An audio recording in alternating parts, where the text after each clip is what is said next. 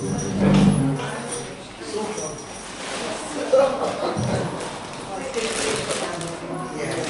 well, great to see you all. Absolutely great to see you all. And just start with asking if anyone's had any great experiences this week they'd like to share. This week on Monday I went to a place called Slovenia, which is the former Yugoslavia. Baptised a really lovely bloke there, and it's a lovely little overlooked little part of Europe.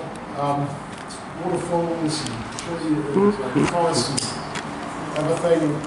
Totally not touristed. Very genuine guy, and yeah, beautiful guy, and yeah, so I just shot there and shot back. But what's happened in your lives? Anyone got any testimony they'd like to give? Something wonderful happened or something awful happened?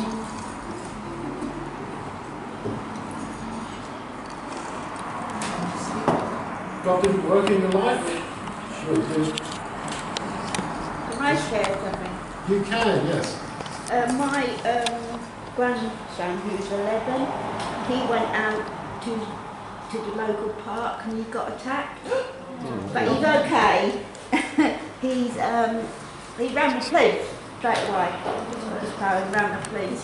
And they tried to make him take cigarettes and he got away from it. So yeah, he's okay. Just got bandages. And then half an hour later, can I go back another place? But he's okay. Well, should we pray for him? Yeah. What's his name? Cameron. Cameron. Definitely pray. Excuse me. Oh, okay, yeah. Okay, so just keep it on me then, yeah? Yep. Yeah, just keep it on me. Yeah. Just a folks watch me up. Yeah. I understand. Yeah. Thanks. Right, so we're going to pray for Cameron. And I'd like to pray that we all have meetings with somebody this week and we can help with the gospel. Any other prayer requests?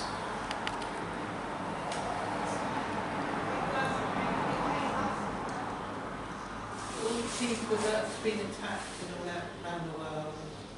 People have been attacked because it's all post-traumatic stress for everybody. Like you say that Cameron's okay, but it's pretty stressful. Pretty stressful. Go through that experience. There was a bloke, yeah, well, the thing that shook me during the week, there was a bloke who got attacked. And that really kind of shook me, I got really angry. But the guy who did it, he got caught. So I was quite glad with that, yeah, but it kind of got me annoyed a bit because there was no need for that. I don't normally, things like that don't normally shock me, yeah, but that, especially with an elderly man. Oh yeah. Yeah, the old one was like, scooter. Well, let's face it, we do live in Croydon, which is the sort of centre of knife crime, isn't it? I think we've got the highest stats in the UK for knife crime down here, so It's yeah. worse. It's the worst borough. I'm a street pastor, so we get a lot of. It's the worst borough in London. Yeah. Okay, so we'll pray about that. And anything else you'd like to pray for? Yes, Dave. You could pray for my friend Nigel. He got stung with a wasp and it's, irritating him. For Nigel. Yeah, Okay. might have to go to the doctor, you see. I think we need to pray for Karen's tooth because she says she's in so much pain. It is, what do you say, it's more painful than giving birth?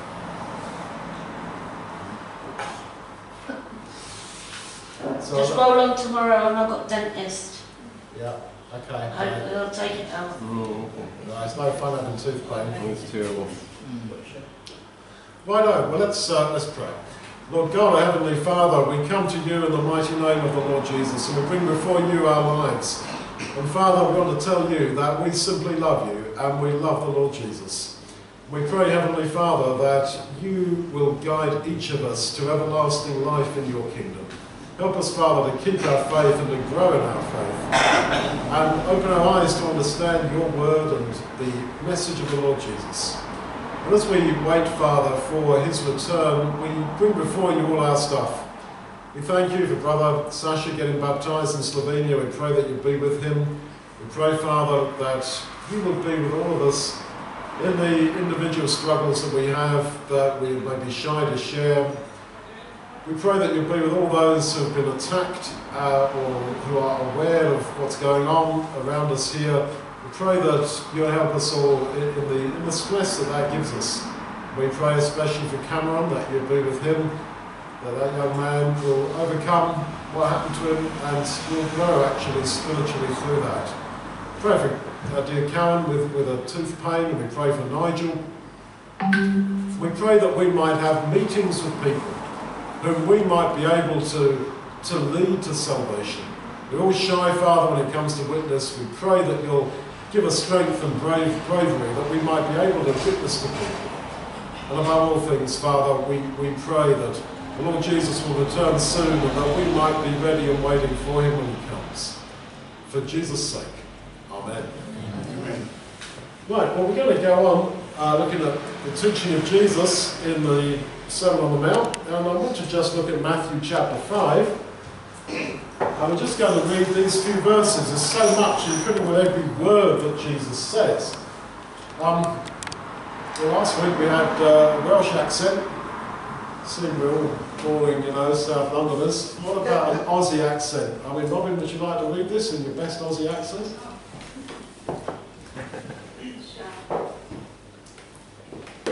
I hope you can understand my accent. You are the salt of the earth, but if the salt has lost its savour, with what shall it be salted? It becomes good for nothing but to be thrown out and trodden under the feet of men. You are the light of the world. A city set on a hill cannot be hid. Neither do men light a lamp and put it under a basket, but on the stand, and it shines for all that are in the house. Likewise, let your light shine before men, that they may see your good works and glorify your Father who is in heaven. Thanks, Robin. So, clap like, she can't read, but her reading's improving. Yeah. So, you are the salt of the earth. Now, of course, we're inclined to read that as saying you ought to be the salt of the earth. You must be the salt of the earth. But he says you are the salt of the earth. And who was he talking to? This is right at the beginning of his ministry. He's talking to ordinary, secular, normal people who have come out to listen to him. And he says, you are the salt of the earth. So potentially, God has set up for each of us to have an influence upon other people, to be the salt for them of people. Now, the thing is, if you eat food without salt, it's not nice, is it? It's boring. In other words, we are the ones who can give other people something so that they get a life, so that there is something tasty, as it were, in life. Now, you are the salt of the earth. Cindy, have you done the numbers?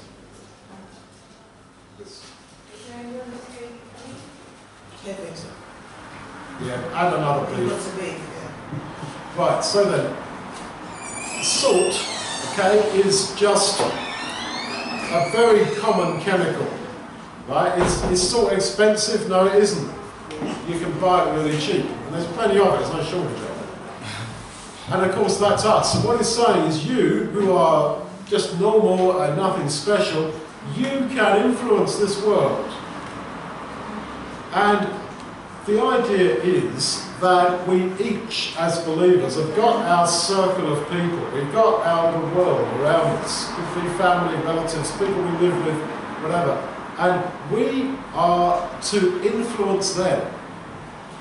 And that is one reason why we were called to be believers. It's like when Jesus called the disciples, he said, come after me and I will make you fishers of men. So one sort of aspect or dimension to our being called to be believers is that we might actually influence other people. So that means that you cannot be a secret Christian. You cannot simply tick a few boxes in your mind that yes, I believe, and yes, I am a Christian, not an atheist, not a something else. Okay? actually are to be, in some sense, public about our faith. Because actually, people don't have any other access to Jesus apart from you and me. You let's face it, most people in this world are in darkness and are not believers, serious believers. But when they meet you and me, then we have an influence upon them. So,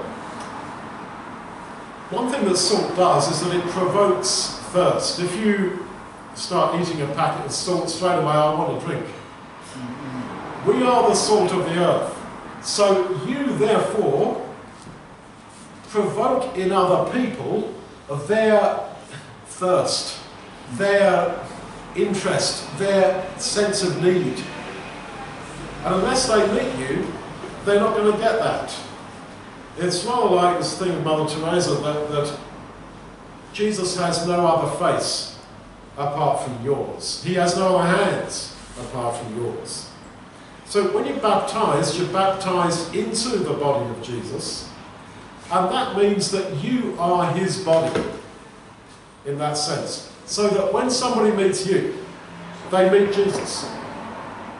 Let's face it, most people in this world don't read their Bible, they don't really look for God, but when they meet you and me, that is when they meet Jesus. And you see that this is for all of us. You are the salt of the earth. Problems with sort of Christianity as a religion is that it can easily become the thing that, you know, there's a priest, there's a pastor, and then there's the mass of the audience who just troop along to church now and again, and troop out again and be done my religious thing.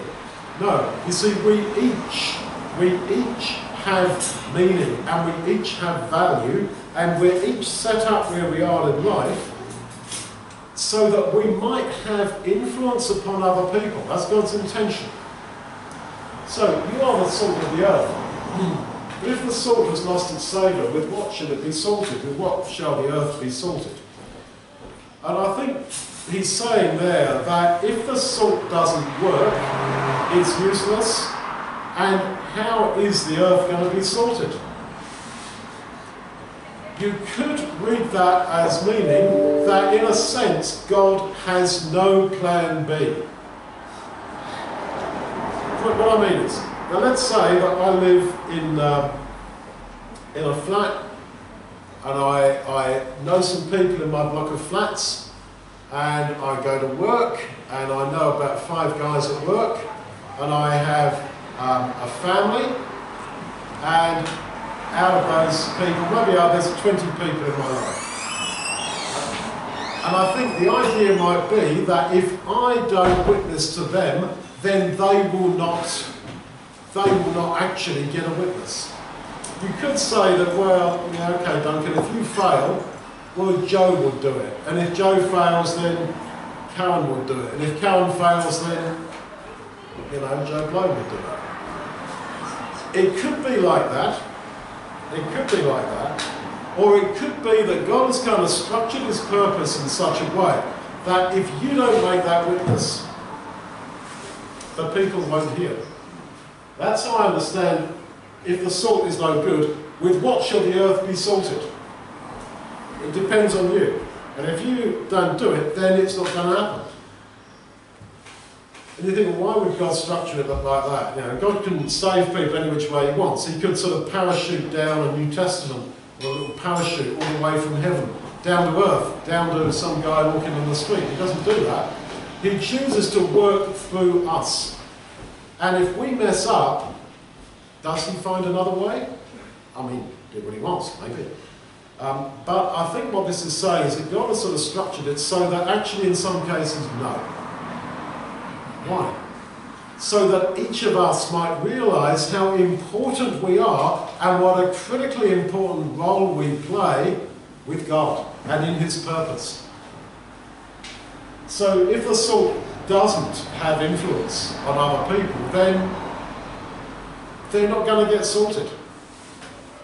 And this gives you a huge value, a sense of importance, a sense of having a role to play, a sense of meaning. And I said the other week, man's search for meaning. This is why people are in addiction problems. This is why people are depressed. Doesn't matter, you're rich, you're poor, you're smart, you're stupid, you're pretty, you're ugly. It doesn't make any difference. It truly doesn't. Man's search for meaning. What on earth am I here for? Well, here you have your meaning. That you can be of importance to someone else. That you are significant. Now, the other thing with salt, it's a chemical, right? NaCl. I know you're at church, not a chemistry lesson. But I used to be a school teacher. So, just a little bit of chemistry lesson for you.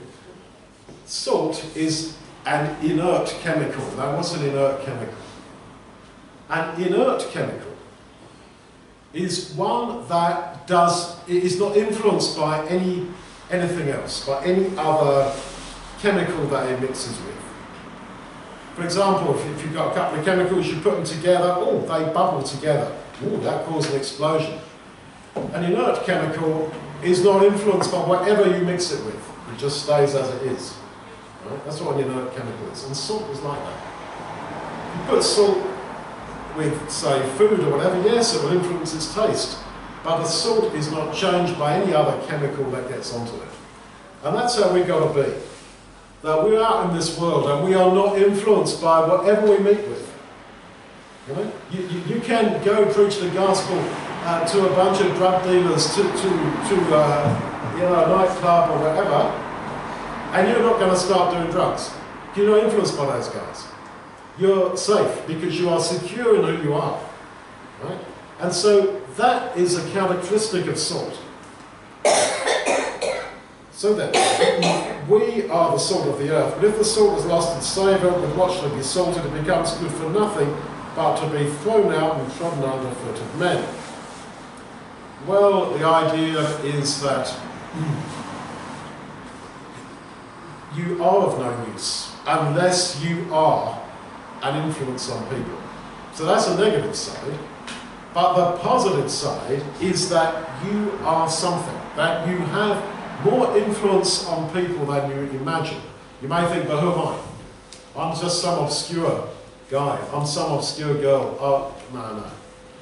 You have more influence than you imagine. Absolutely more influence than you imagine on others. We have more meaning than we imagine. So, what's the next bit? You are the light of the world.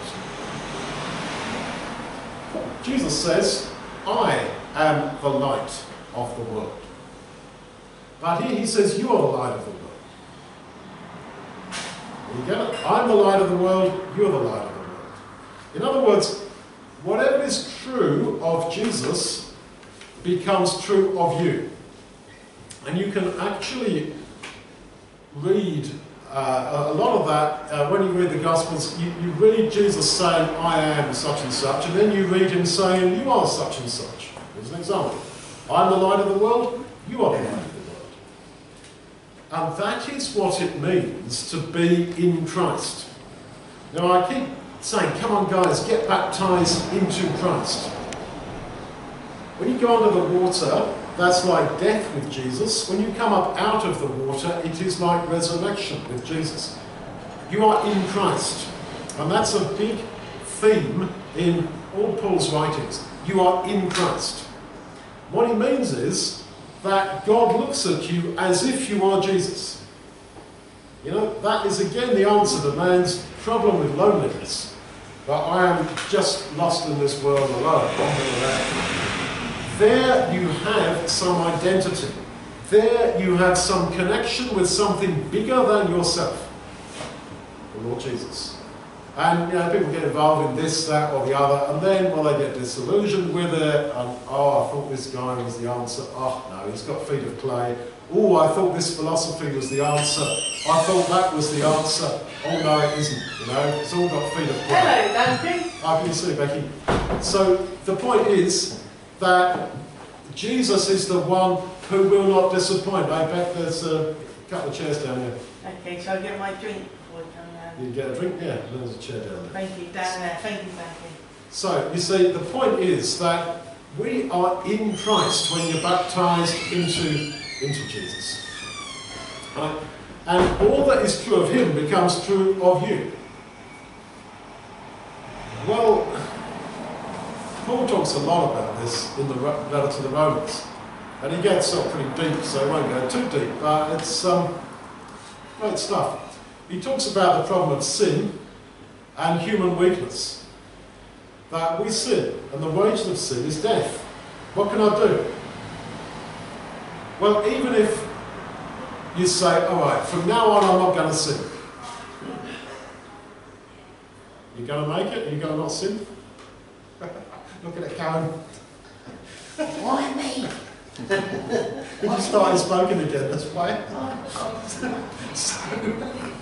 So, even if we say, right, I'm not going to sin again. Well, come on, get real, guys.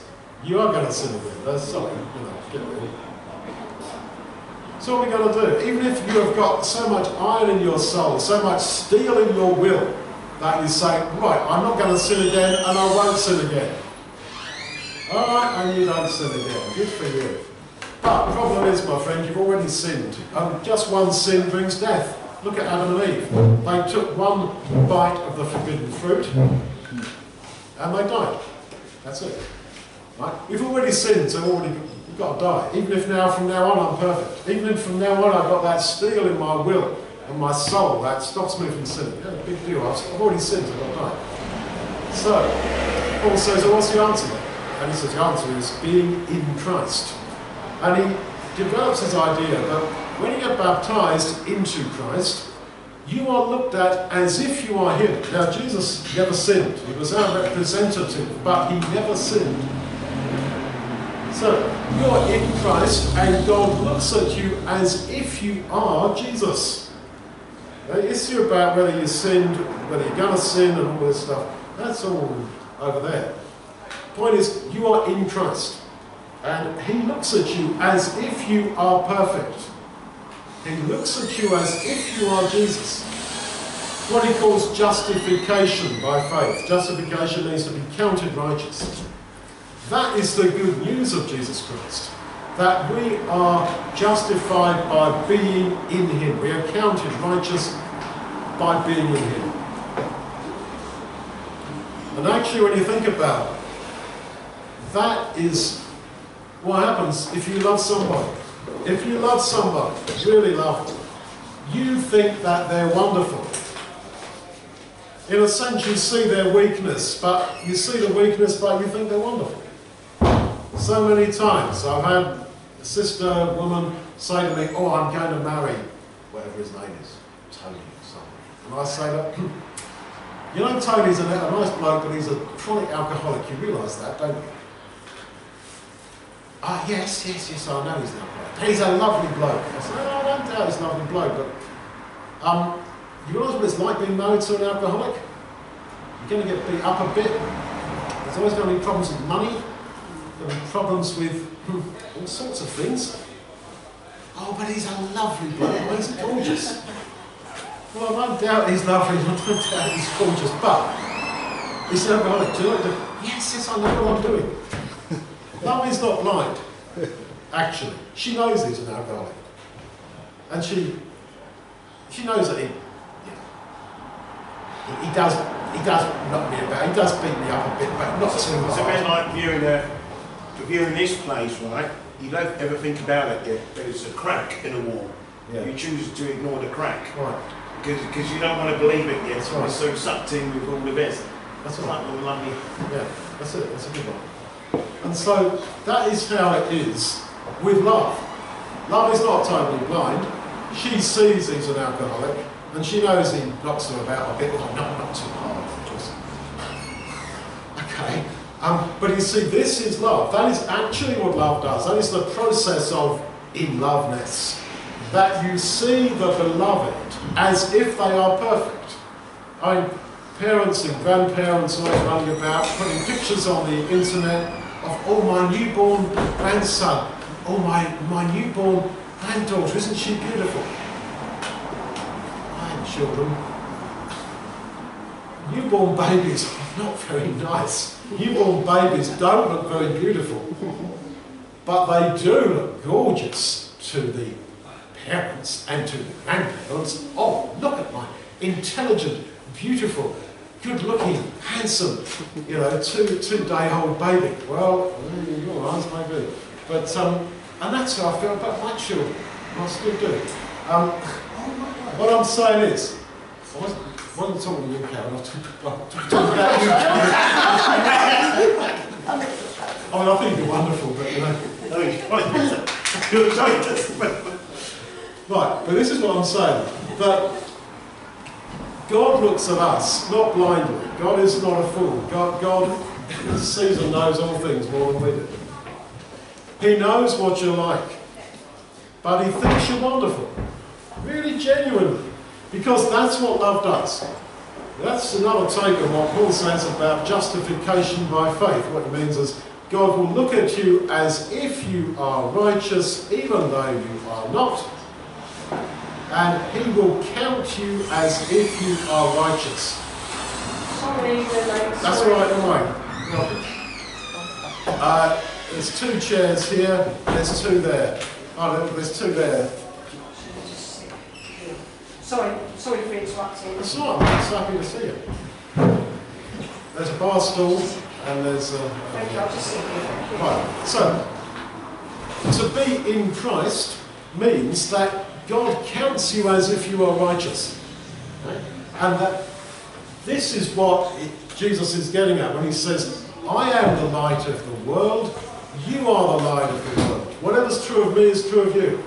So, it's no good looking at this issue of sin and thinking, well, by the steel in my will, I will stop myself sinning, and I shall be pious for the rest of my life. Get rid of it. Don't live under a rock. That's not how it is. There's no how it's going to be.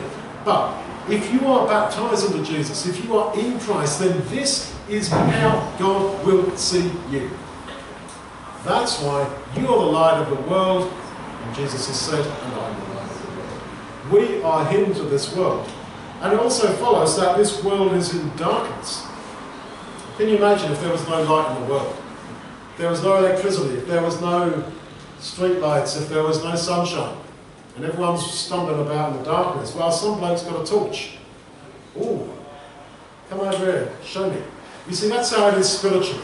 This world is in total pitch black darkness, and we are the guy who's got the torch. We are the light of the world.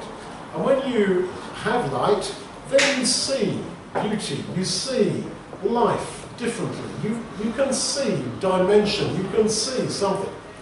And getting back to this thing about the world needs us. The world needs you. You are the one who has the possibility to give other people light. As I said, it doesn't matter. If someone is rich, someone is poor, someone is pretty, not so pretty, someone is fat, thin, healthy, unhealthy, smart, stupid, they're all struggling with this darkness and this total blackness. And actually they're stumbling around. But you can give them eyes so that they see, wow, there is a beauty in this world. There is this, there is that. You can do it. People stuck in depression, people stuck in addiction. You can be the light of their world. Now, don't forget, Jesus is up a mountain in Palestine in the 1st century, and he's got a big audience of ordinary secular people who sort of believe, but not too much, but do believe. And he says, you are, not you ought to be, or you shall be the light of the world. He says, you are the light of the world. So he's saying, be how you, what's potentially possible for you. For all of us here, we're all believers, one sort or another. We are the light of the world. We can radically impact somebody. Just imagine someone's been blind from birth and you, abracadabra, give them their sight back. They're going to be, oh, thank you. Wow, colour. I never saw colour. Oh, what's that colour? That's red. Oh, what's that one? That's green. Yeah? But you are the one who has done that for them. And they are going to be so eternally grateful to you. Now, that is spiritually what we can do for people. You can open somebody's eyes to a totally new world. It is as radical as someone who can't see and suddenly they can see. Someone who has never experienced light but has stumbled around in darkness, groping their way in confusion. And you show them the light. Now, I said that you've got to imagine Jesus at the top of the mountain with a bunch of first century Palestinian peasants, basically, listening to it. And he says, you're the light of the world. They were Jews, and the light of the world was a phrase used in Judaism about the high priest. And in synagogues today, in this country and all over the world, wherever there's Judaism, they have a chief rabbi. And the chief rabbi is called a sort of thing in Hebrew, but it means the light of the world. The bishop, if you like, well, they don't have bishops in synagogues, but the chief rabbi. He is he's called the light of the world. And Jesus says to this bunch of Palestinian peasants, you are the light of the world. It's like, okay, we live in the UK, we have the Church of England, there is the Archbishop. If I said, you are the Archbishop, Gemma, Karen, you're the Archbishop, Kev, you're the Archbishop, you'd be like, oh, get out, I'm just an ordinary little person. See, that's how radical it was, what he's saying. When he says, you're the light of the world. Now, we don't pick that up necessarily from this distance of culture and 2,000 years down the track. But there they were, a bunch of first century Palestinian peasants, along with the rabbi and the high priest is the light of the world, and he said, you are the light of the world. So, he does this often. He's saying, you who think you are no good, you who think you are just one of the masses, you have got meaning insofar as you can radically impact somebody else's life. Right? And so, this is the same with us. You imagine, this is a totally off the top of my head fictional thing. You imagine a woman smoking a cigarette out of a flat window in, I don't know, somewhere, Penge, Crystal Palace or something like that. And she looks back at her life that evening as she looks out the window and she thinks, yeah, some abortions, 3 kids by 3 different blokes, not much of a career. I look in the mirror these days and I think, well, girl, you know, you're losing it, huh? Don't have many friends. Never knew my dad, my mum just died last year. God, well, I believe in God and I believe in Jesus. Sure, I don't read the Bible as much as I should do, but I do believe, absolutely, and I will stand up for Jesus. But I'm not perfect and all that. Poor woman, poor us, poor people, they think, who am I? Nothing. Go to church, hundreds of people in the church, and they're like, oh yeah, I'll put a bit of money in the collection and all that stuff, and try and hope for the best. Look, Jesus is saying, you are the light of the world, my dear. You have got huge potential. You have got huge significance.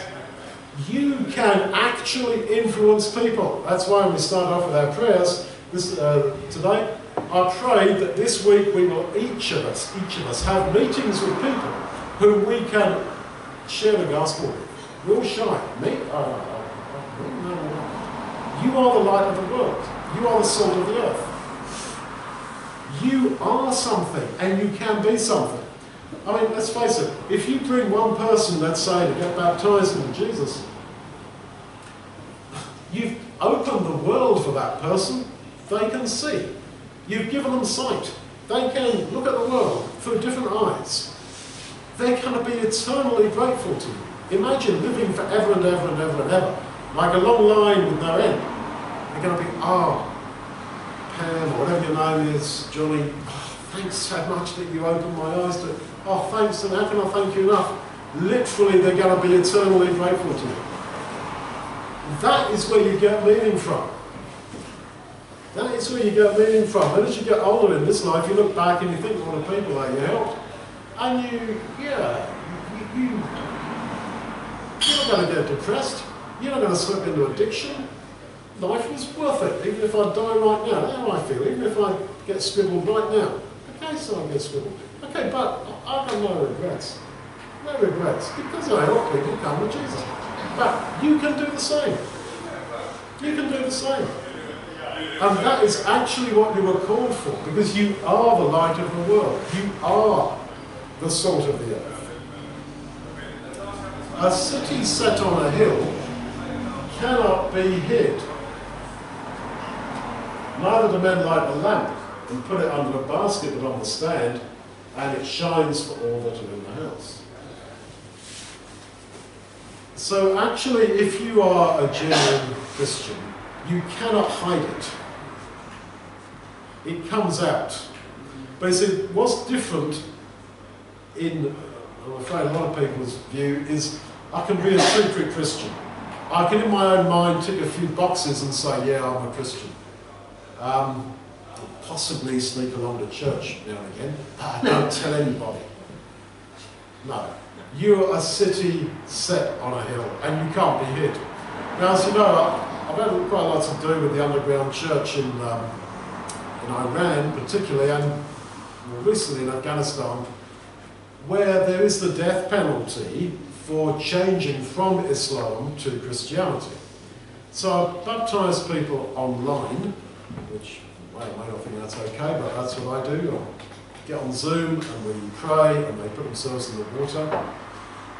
Or many years ago, when I was preaching in the Soviet Union, USSR, likewise there were big problems with becoming a Christian. And with all those people, I used to say, look, just keep it quiet, right? If you open your mouth, particularly in Afghanistan, if you open your mouth and tell everybody, I'm a Christian, I got baptised, you are going to suffer and possibly get beheaded. And I say to people, just keep it quiet. For your own sake, just keep it quiet. I won't put it on the internet, no pictures, no nothing, just between you and me and Jesus, just keep it quiet. You don't want to get into trouble. And time and again I find that those people do get into trouble because it slips out. Because a city set on a hill cannot be hid. People notice a change. What happened to you? They pick it up. And so those people do get persecuted because it does come out. So I'm saying that you can't be a secret believer. You've got to come out.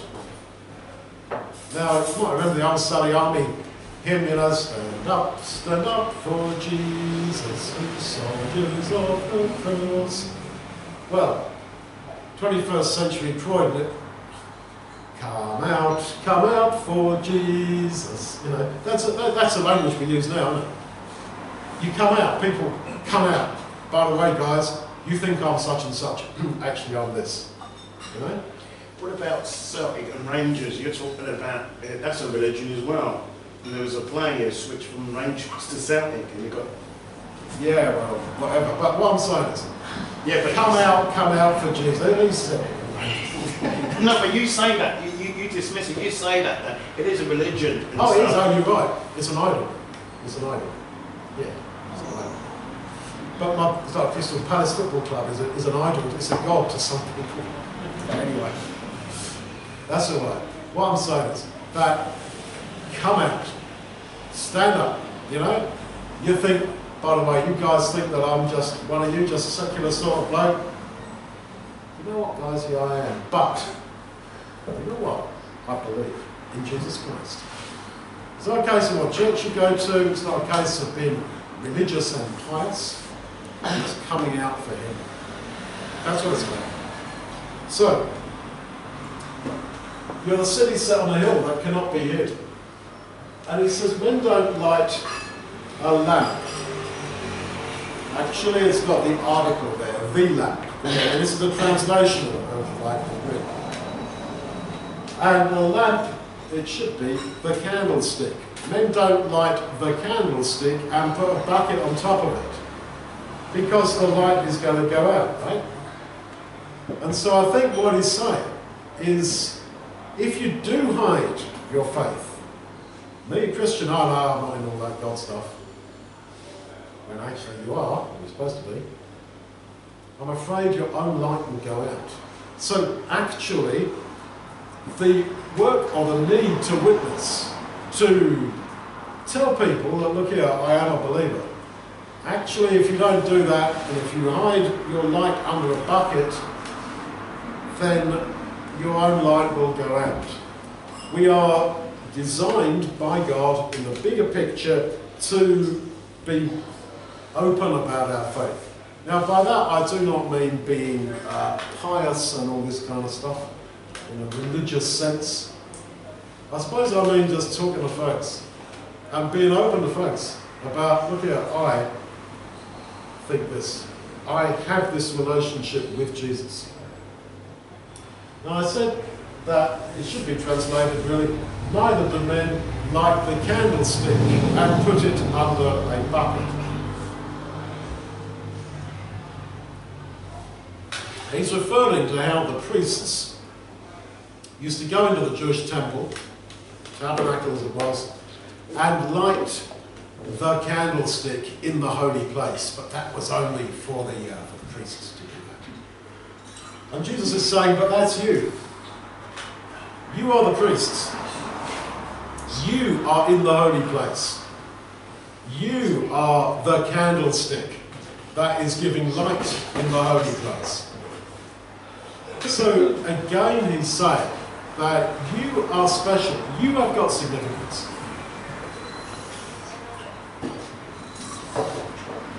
That it is, if you like, spirituality and not religion. Likewise, let your light shine before men, that they may see your good works and glorify your Father who is in heaven. So, let your light shine, so that men see your good works. Now, let's just read it slowly and carefully. Let your light shine, so that men may see your good works and glorify God. The good works and the light are different.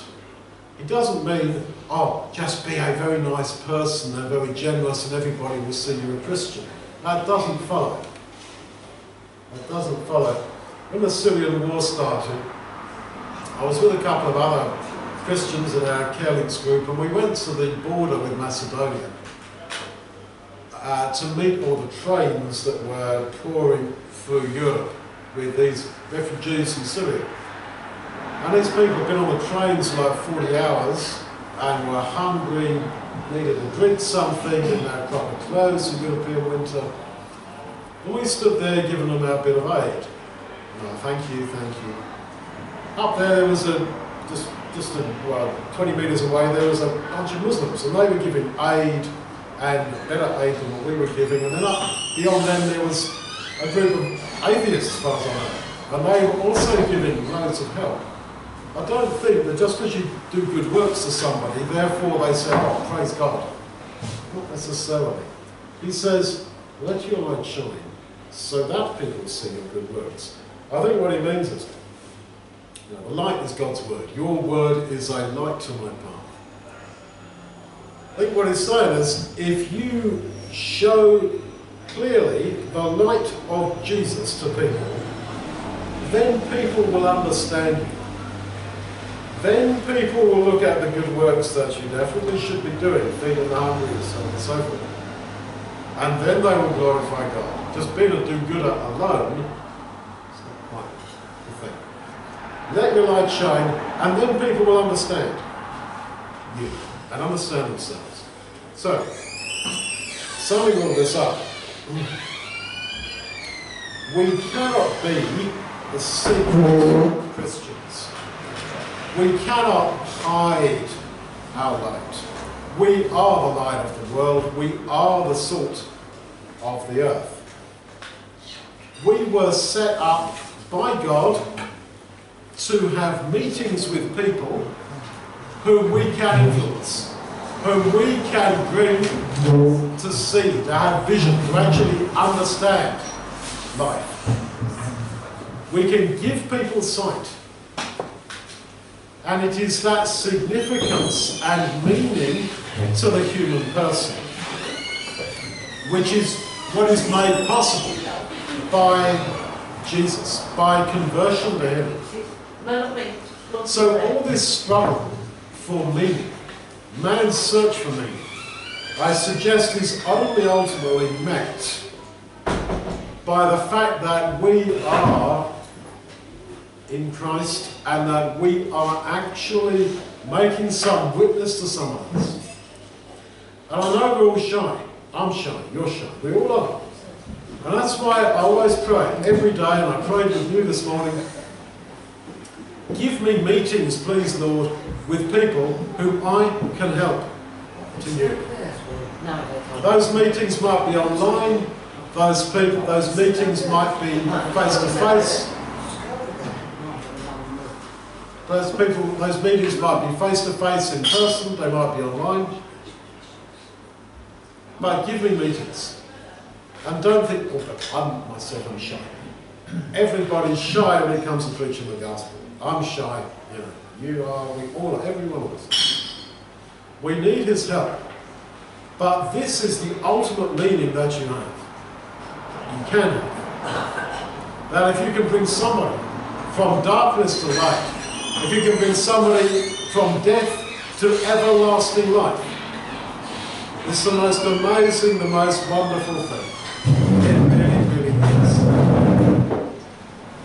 So, this comes to its peak really in the Lord Jesus. And we're going to take the cups and the bread in memory of Jesus. Okay? Of his death and his resurrection. And there's a prophecy in the Old Testament about his death that says in Isaiah 53, he will look on the suffering of his soul and be satisfied. He will look on the suffering of his soul and be satisfied.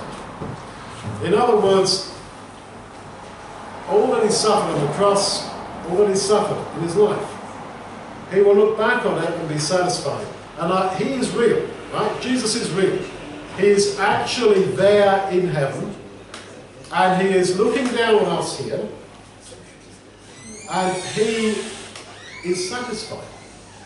He sees a bunch of folks in South London sitting here in a pub, loving him in our weakness, wanting him, wanting to be like him, wanting to love him, wanting to accept his love, wanting to say yes to him, and he is satisfied. And he remembers the trauma of his life, and above all, the 8 hours on which he was crucified on the cross, and he looks at us and he is satisfied. And so you can touch the heart of Jesus. You can touch the heart of God. This is an incredible idea.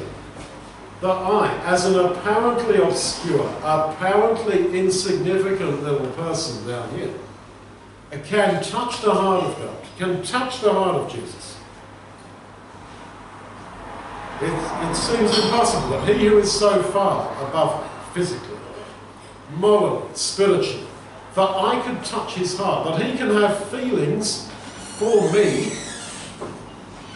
as a result of my prayer, as a result of my belief, as a result of my feelings toward him.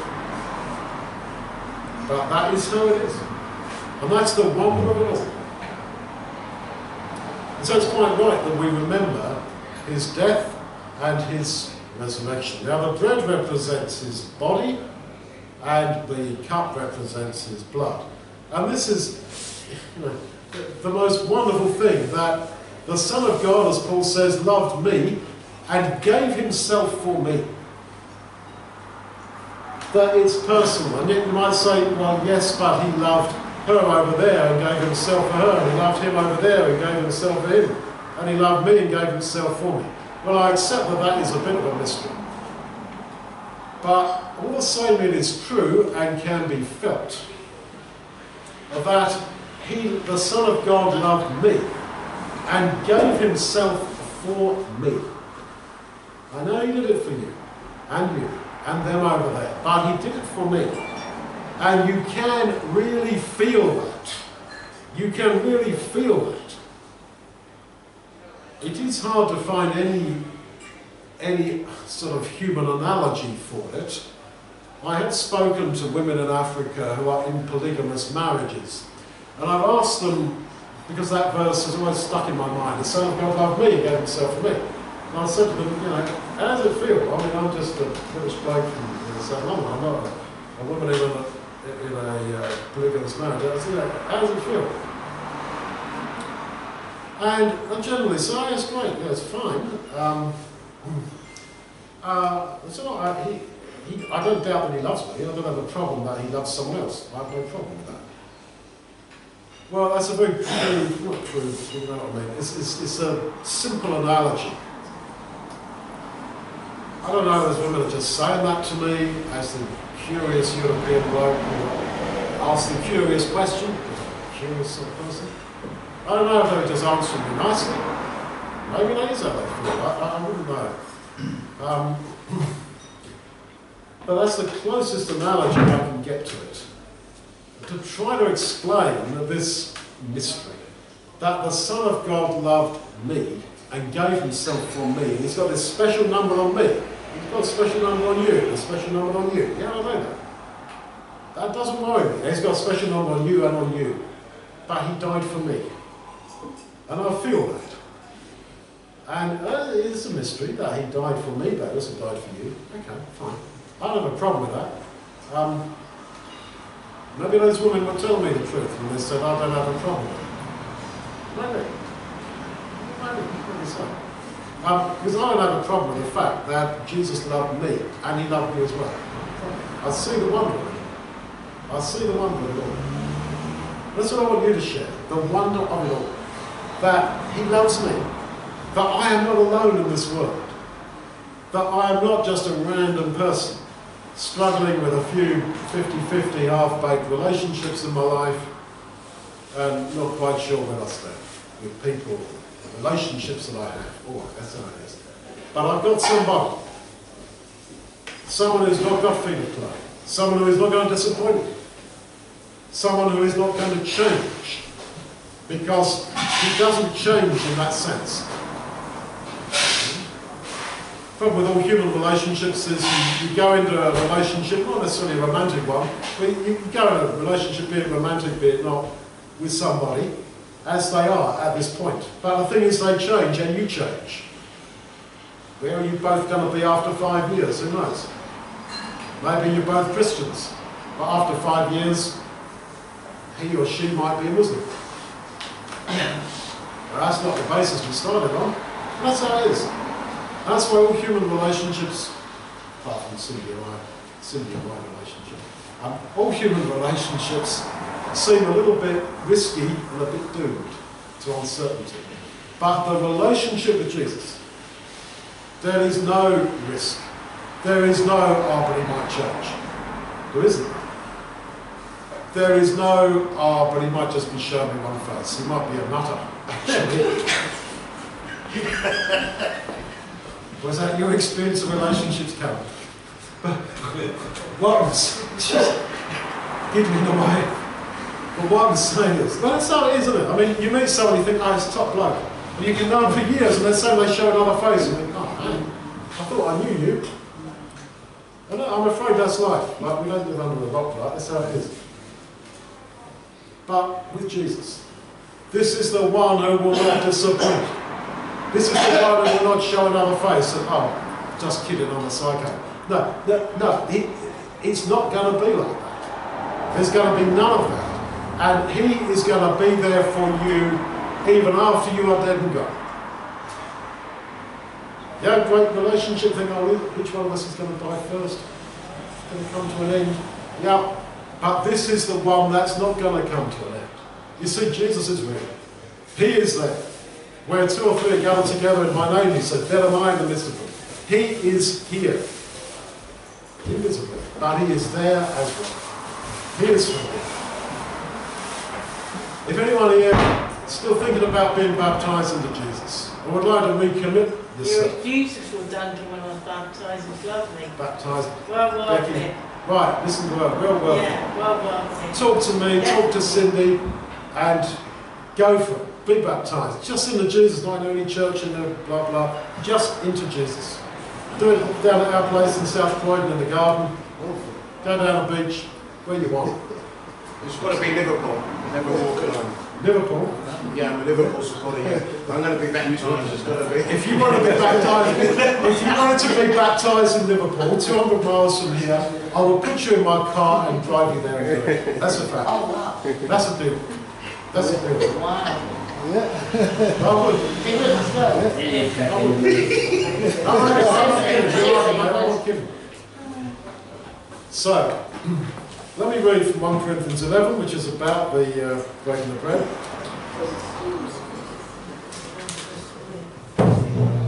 Paul says, I received of the Lord Jesus what I told you, that the Lord Jesus, on the night in which he was betrayed, took bread. When he given thanks, he broke it and said, This is my body which is for you. This do in remembrance of me.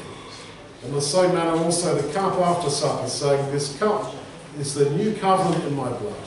This do as often as you drink it, in remembrance of me. For as often as you eat this bread and drink the cup, you proclaim the Lord's death until he comes.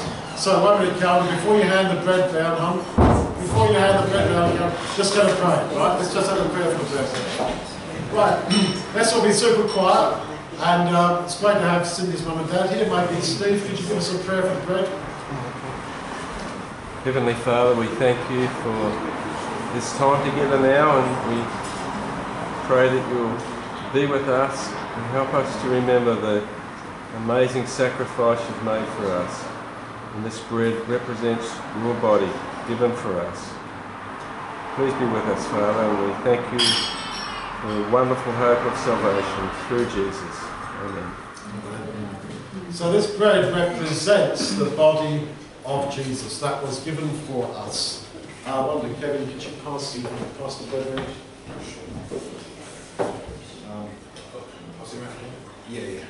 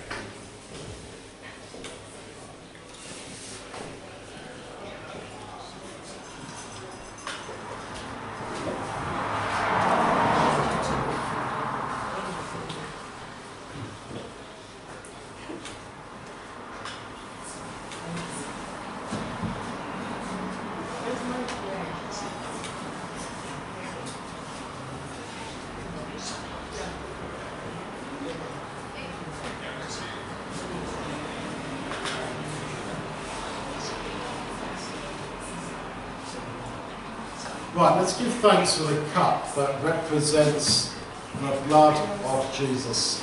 Well, Robin, would you like to come to the bar and give a prayer for the cup?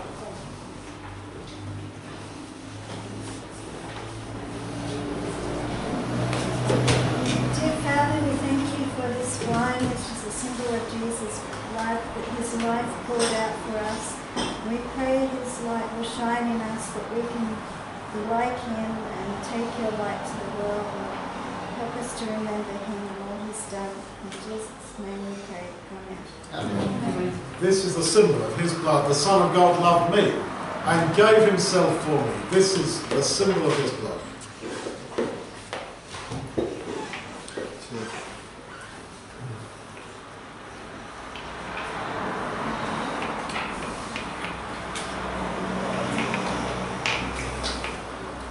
Well, we're going to give thanks for the food, which is, I hope, coming. I hope you got the right number of chicken and the right number of beef.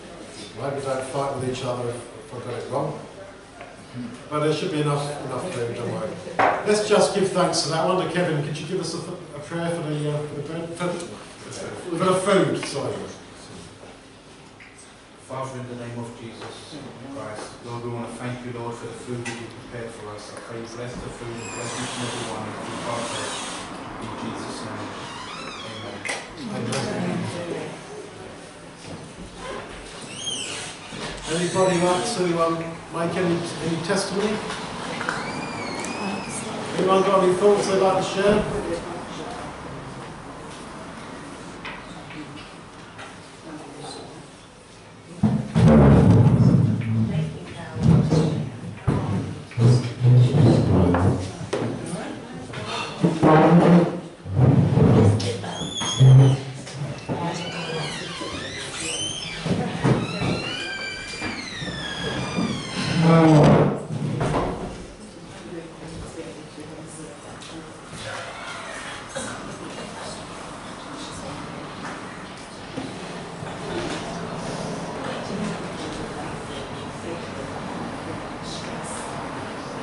Yeah, it was brilliant, the baptism that done.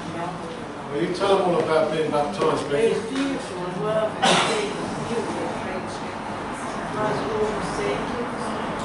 I would have even have done it in the snow, it wouldn't have bothered me. I know. Right. Yeah, I'm pleased that you like the baptism. It was beautiful, yeah, I liked it. I enjoyed it. How are you? Yeah, I'm good. I seen you the other day in Brixton. Yeah. I said to you, I'll be back. Yeah.